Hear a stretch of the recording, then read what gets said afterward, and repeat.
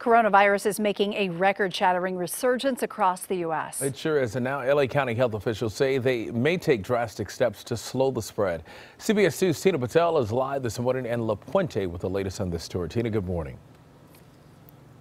Good morning. We are at St. Joseph Catholic School, which is actually going to resume in-person learning today. They got a waiver, so they'll be having about 70 students return, and they say they have taken all the precautions necessary in the school to keep their students and staff safe. Unfortunately, it seems that there are a lot of places and people not being as careful. Take a look at this. LA County is continuing to see a rise in the number of new cases and people testing positive for COVID-19. Now, they say it's partly due to an increase in the number of people getting tested, but the rate of infections is also up, as is the number of people being hospitalized. Health officials worry that COVID fatigue has set in, that people are letting down their guard, not social distancing like they should.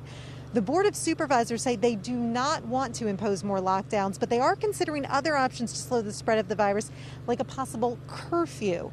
We talked to one Pasadena resident who works in healthcare, and she knows how serious this situation is. So I see what it does to these patients, and it's pretty debilitating. But then I also walk down Colorado Boulevard and I see all the businesses struggling, and especially the local ones. Like, it's sad to see all this stuff. A very tough situation we find ourselves in, but this morning we do have some promising news about a COVID vaccine. Moderna, the latest drug company that says its shot appears to provide strong protection against coronavirus. Now, their announcement comes just a week after Pfizer said their vaccine trials were 90% effective. Both companies are now trying to get approval for emergency use from the U.S. government, so that could be very good news.